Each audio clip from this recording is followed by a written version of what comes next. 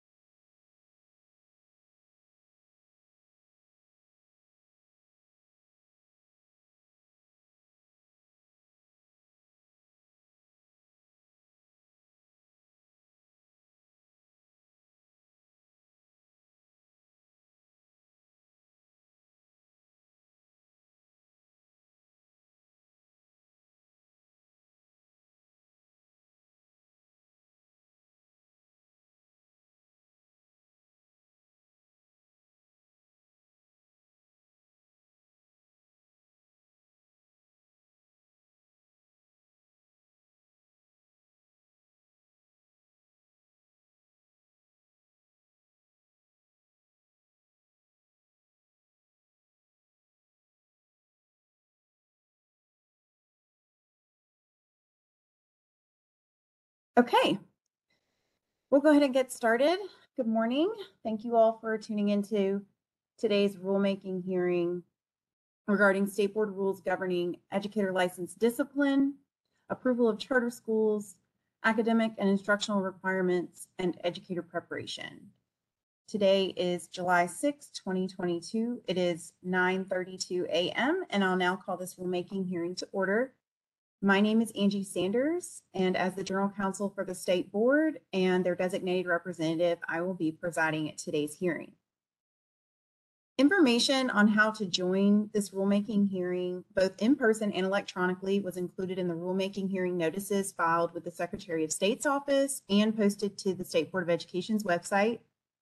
Since this hearing is being held both electronically and in person, I want to remind everyone who's attending electronically to just please keep yourself on mute unless asked to unmute. This will minimize any audio feedback and ensure that the speaker can be heard.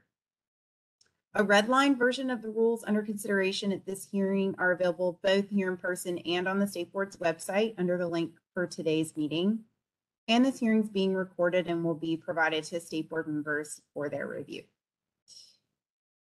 Moving into the rules that are the subject of today's hearing, again, this is the opportunity for the State Board of Education to gather stakeholder feedback regarding the following rules: Educator Licensure, Denial, Formal Reprimand, Suspension, and Revocation Rule 0520-0203-.09, otherwise known as the Educator License Discipline Rule. Rule 0520-14-01-.01 regarding approval of a charter school. Rules 0520-01-03-.03 and .16 regarding academic and instructional requirements, and Rule 0520-02-04-.07 regarding educator preparation, provider, and program reviews and annual reports. I'll begin with a summary of each of the rule revisions. State Board Rule 0520-02-03-.09 governs the denial, formal reprimand, suspension, and revocation of a Tennessee educator license, as well as denial of a temporary permit application. Revisions to this rule create a new category of offenses that are subject to disciplinary action to include misdemeanor convictions where the victim is a minor. The addition of such convictions helps prevent individuals from avoiding licensure action by pleading guilty to a lesser charge and include situations where the victim is a minor. Additionally, revisions were made to create a process for the board to take licensure action when educators agree to surrender their license as part of a plea agreement, court order, or settlement in a legal action. Additional changes were made throughout the rule for clarity and consistency, including revisions to definitions of inappropriate physical contact and a revision clarifying that educators are subject to automatic permanent revocation if their criminal conviction includes a judicial diversion plea to an offense that is not eligible for expungement. Next, revisions to the Charter Schools Approval Rule 0520-14-01-.01 proposes revisions to clarify that a charter school sponsor must indicate the application category it intends to select on the letter of intent submitted to the local Board of Education and the department.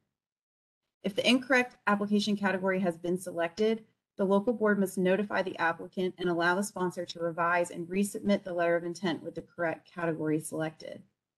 The revisions also add the requirement that an authorizer determine completeness within 10 calendar days from receiving a charter school application and notify the charter school sponsor and the department within 10 business days of a determination that an application is incomplete. Next, revisions to the academic and instructional requirements rules 0520-01-03-0.03 and 0.16 are proposed to create a new rule section 0.16 specific to requirements for promotion and retention in alignment with Chapter 1 of the Public Acts of 2021 of the First Extraordinary Session, otherwise known as PC1 or the Tennessee Learning Loss Remediation and Student Acceleration Act. In addition to outlining various requirements designed to help accelerate student learning, PC1 also updated the state's 3rd and 4th grade retention law. It also requires that the state board promulgate rules to establish an appeal process to be administered by the department for a student who's identified for retention in 3rd grade based on a student achieving a performance level rating of approaching on the ELA portion of their most recent TCAP test. These revisions set forth the new 3rd and 4th grade retention requirements, outline the appeals process, and incorporate language regarding promotion and retention from the state board's promotion and retention policy into this rule. Additional edits were made to rule section 0.03 to remove promotion and retention language that has now been moved into this new section 0.16, and clarify language regarding transferability of credits taken at non-public schools. Finally, revisions to the Educator Preparation Rule, section 0520-02-04-.07, govern the program requirements for all specialty area programs, otherwise known as SAPs, approved for licensure and delivered by a state board approved educator preparation provider, or EPP. As a means to ensuring all educators are adequately trained in foundational literacy skills, beginning on August 1st, 2022, the Tennessee Literacy Success Act requires that all EPPs align programs to foundational literacy skills standards that were approved by the state board.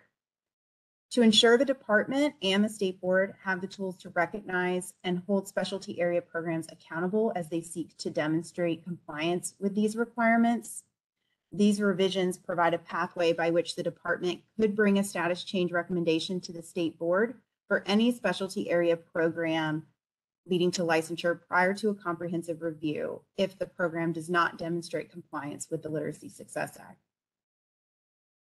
In development of these rule revisions, state board staff work closely with staff at the Department of Education. We will make further adjustments to these rules based on feedback received through this rulemaking hearing and additional engagement prior to presenting the rules to the State Board of Education on final reading. With that brief explanation, we can now move into public comments regarding these rules. Please note that rulemaking hearings are an opportunity for the State Board to collect feedback on the proposed rule language to inform potential revisions and is not a question and answer session. During the public comment portion of this hearing, please state your name, organizational affiliation, if any, and which rule you wish to comment on before making your comment.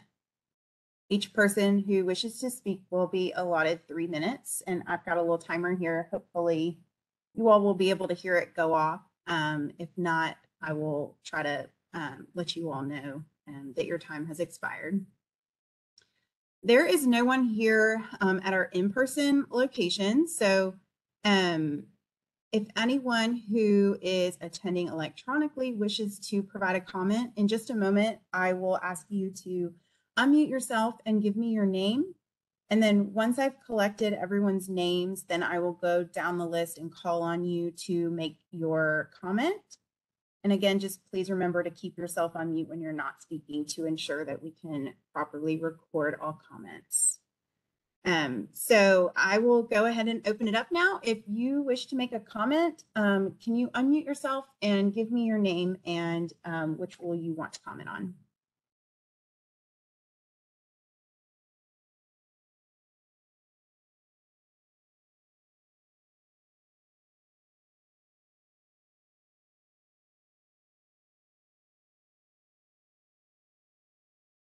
Okay.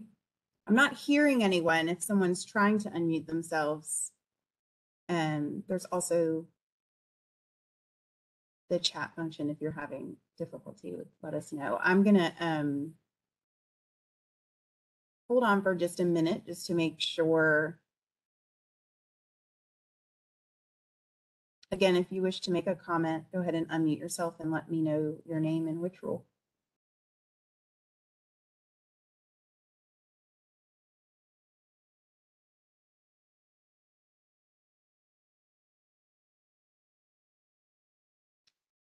Okay.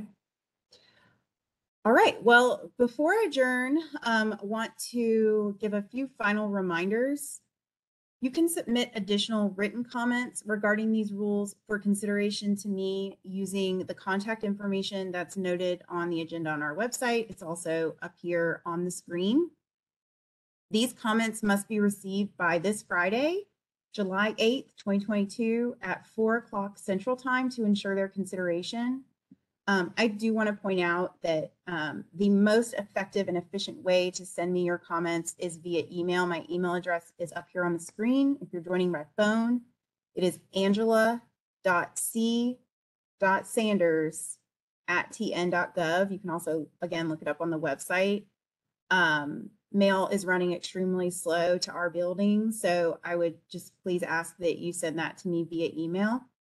And to get it to us as soon as possible, because we are working very diligently to prepare items for our upcoming July board meeting. It is anticipated that the board will vote on final reading of these rules at its July 22nd, 2022 quarterly board meeting. Specific details about that meeting, the agenda, and how to watch it online will be posted to the State Board of Education's website very soon. I believe the location is at Cordell Hull here in Nashville, Tennessee. If the board approves these rules on final reading, they'll be sent to the Attorney General's office for approval. They are then published with the Secretary of State's office for 90 days and will go before the Joint Government Operations Committee of the Tennessee House and Senate. We appreciate the time of everyone today, and thank you all. Have a great rest of your day. This meeting's adjourned.